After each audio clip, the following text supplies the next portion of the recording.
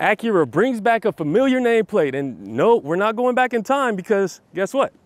This bad boy's all electric. The Acura ZDX name makes its shocking return as a mid-sized luxury crossover EV. What was once a sporty fastback coupe-like SUV with an internal combustion engine introduced back in 2010 and only lasted for one generation is now an all-electric SUV that seats up to 5. The new ZDX is a collaboration with GM using the Ultium platform, which is also used on the Cadillac Lyriq, Chevy Blazer EV, and Honda Prologue, but this is a one-time deal because Acura says in the future they'll be using their own technology. The ZDX is about as long as the Acura MDX but has a longer wheelbase by around 8 inches and sits 3 inches lower. The sleek look is accompanied by the chicane daytime running lights up front and a tastefully sized Acura badge.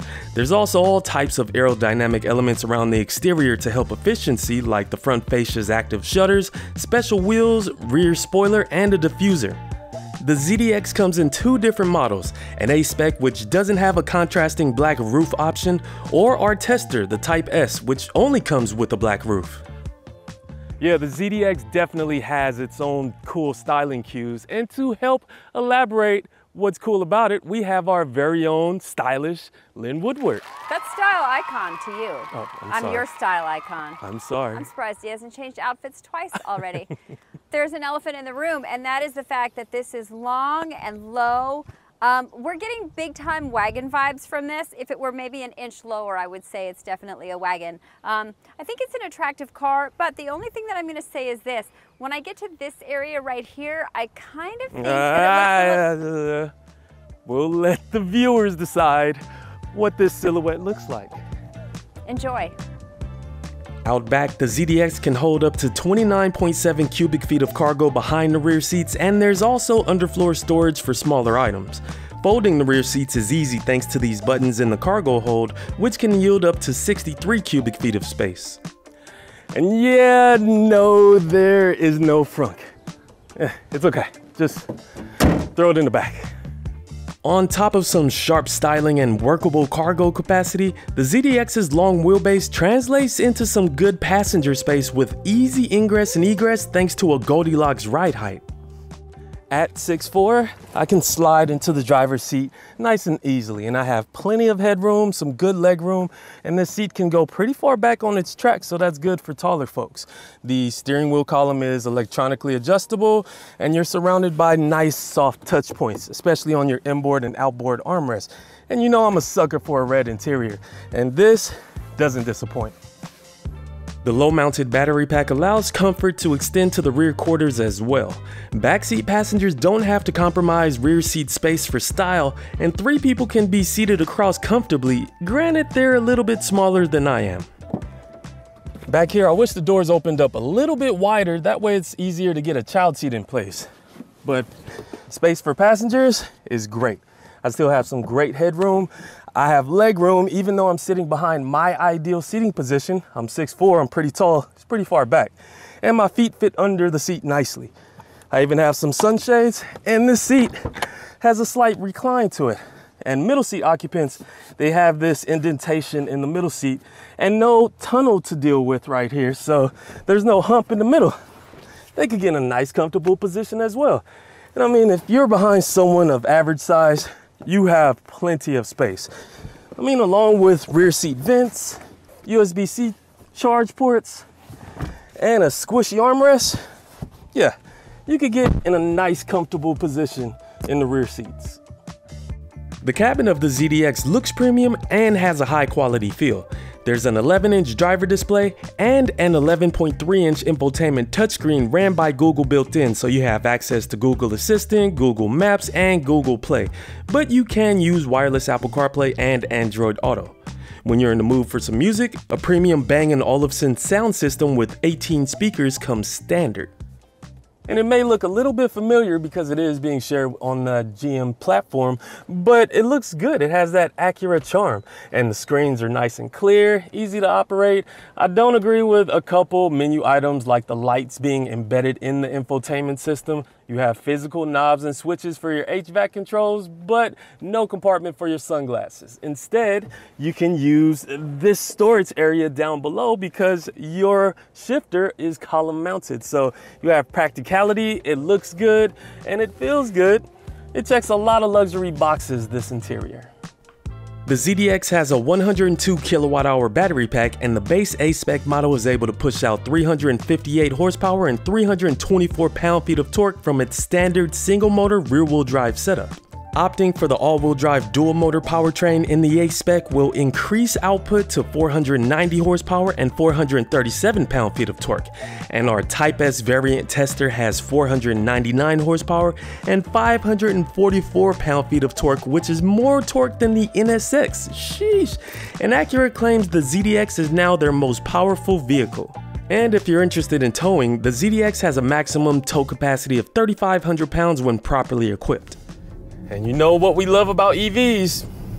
That instant torque. And yes, you can have plenty of fun with the ZDX. 500 horsepower is nothing to be shy about. And I would like to add that the brakes actually feel really nice in the ZDX, even though it's an EV. And there's no dedicated one pedal drive mode, but you can change up the regenerative braking feel via the screen right here on a shortcut, or you can use this paddle mounted on the steering wheel. But I don't really like it. I just switch it off and have a little bit of fun. Oof. The low-mounted battery pack gives the ZDX a low center of gravity, and the great 50-50 weight distribution helps carve corners.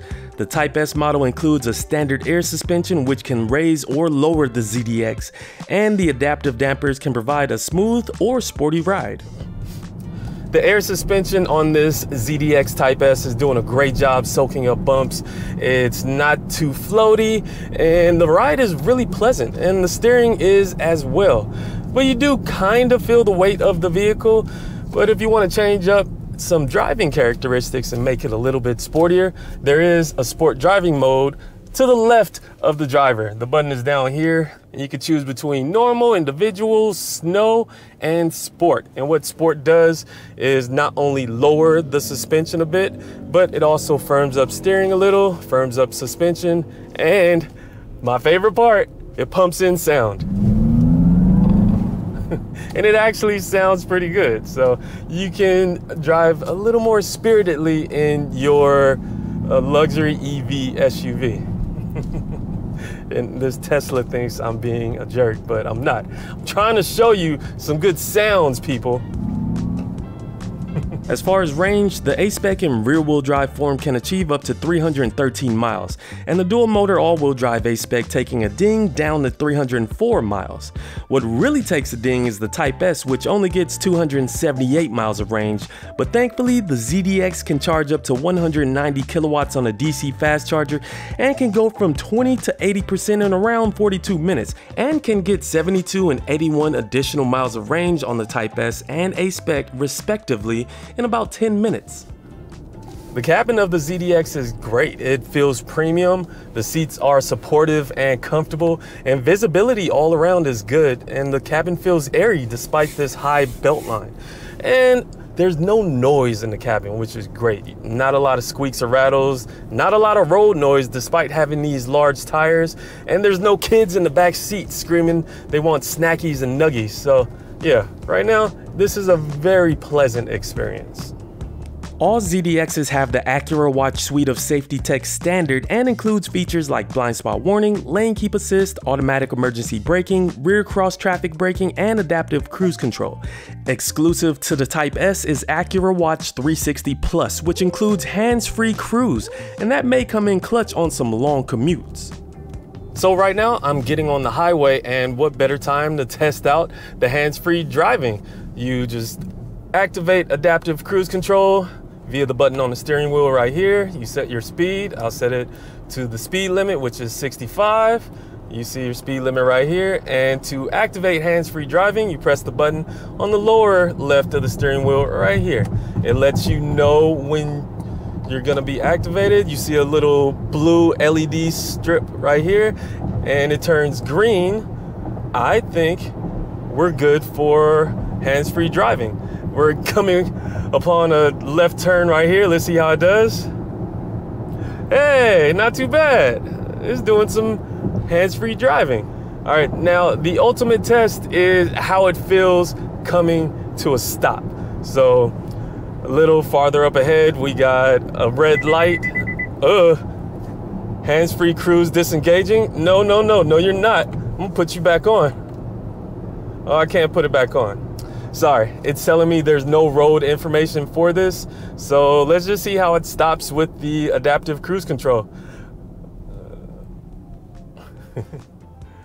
And hands-on driving, coming to a stop, complete. Pricing for a base Acura ZDX A-spec starts at $65,850, which does reflect the destination charge and includes 20-inch wheels, LED exterior lighting, leather trim seats with heated and ventilated front seats, heated steering wheel, dual-zone climate control, 4 USB charge ports around the cabin, ambient lighting, and a panoramic sunroof. If you're in need of maximum performance, 22-inch wheels, 6-piston Brembo front brakes, head-up display, and heated rear seats, the ZDX Type S starts at $74,850, and performance wheels and tires can be added to the Type S for an extra $1,000. If you're in the market for a luxury EV SUV like the Acura ZDX, or you're feeling spicy and you want something like the Acura NSX, go on kbb.com and get a fair purchase price. kbb.com, click the link above for more details. If you're looking at other luxury EV SUVs, check out the aforementioned Cadillac Lyriq, Mercedes-Benz EQE SUV, BMW iX, Polestar 3, Audi Q8 e-tron, which has a Sportback variant if that's your jam, and the new Volvo EX90, which has a third row. Acura ZDX, welcome back. You're an EV now with decent range, performance, space for passengers, a nice interior, lots of tech, and you're bringing that wagony aesthetic. And if all that sounds good for you, check one out for yourself.